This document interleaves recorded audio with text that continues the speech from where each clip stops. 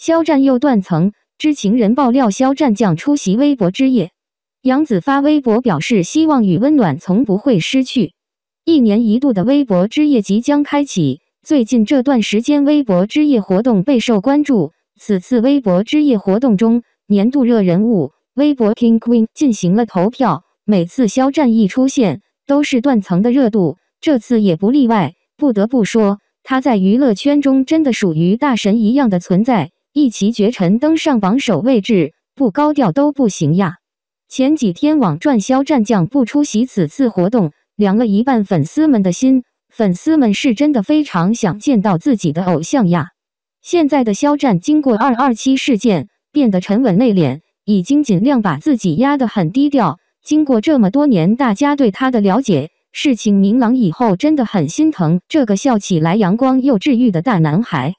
星光大赏上的那片红海更是见证了肖战的不一般，红海不仅震惊了晚会现场的其他观众，也成为了娱乐圈的一大奇事。粉丝的忠诚度就是对优质演员的见证。除了上次米兰时装周活动，他都低调的很少出现在公众视线，但每次的出现都是最耀眼的。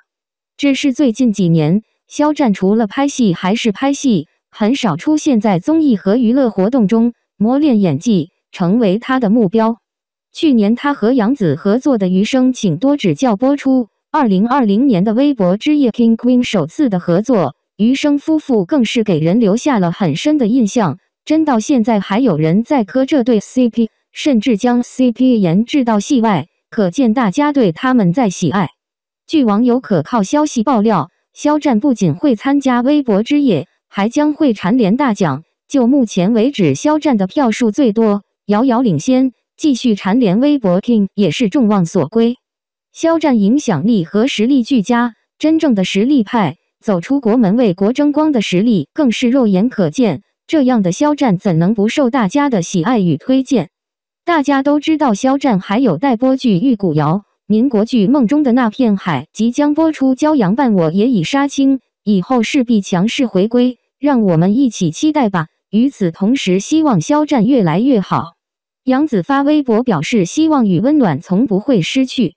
杨紫发微博表示希望与温暖从不会失去，要迈出一步等待光的到来。心理疾病的患者首先也要自己迈出一步等待光的到来呀。